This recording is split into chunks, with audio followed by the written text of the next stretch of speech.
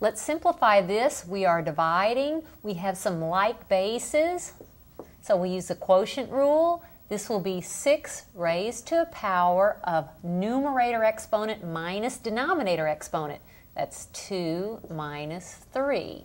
Then we have some like bases here in x raised to a power of, be very careful, that's numerator exponent negative 4 minus, then what is the denominator exponent? Negative 3.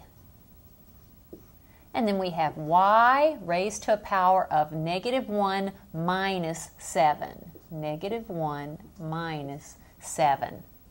Now let's write down what we have. 6 to a power of 2 minus 3 is negative 1.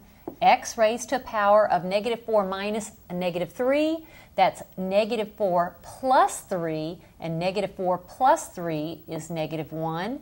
And then y raised to a power of negative 1 minus 7. That's negative 8.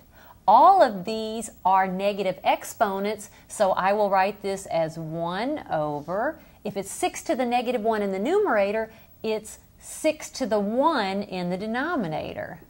If it's x to the negative 1 in the numerator, it's x to the power of 1 in the denominator. And if it's y to the negative 8 in the numerator, it's y to the 8th in the denominator. And by the way, you may see this as written then as simply 1 over 6x y to the 8th. Normally we don't show those powers of 1.